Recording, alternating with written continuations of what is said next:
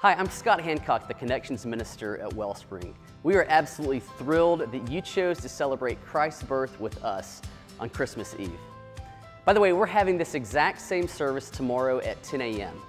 If you have family in town or just want to come worship on Christmas morning, you're welcome to join us at 10. Just keep in mind that there won't be any children's programming.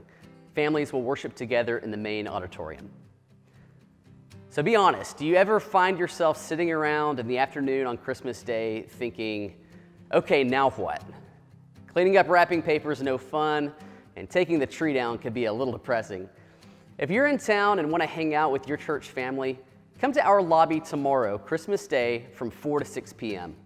We'll have some fresh, hot coffee for you, and we encourage you to bring snacks and games. Just so you're aware, our church offices will be closed next week from December 26th through December 30th. If you need to reach one of our ministers during that time, just call our main office line and follow the prompts. Our celebration of Jesus will continue a week from Sunday, which just happens to be New Year's Day.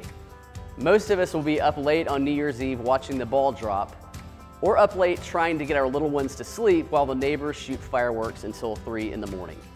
Or maybe that's just my neighborhood. So we've adjusted our New Year's Day worship times accordingly.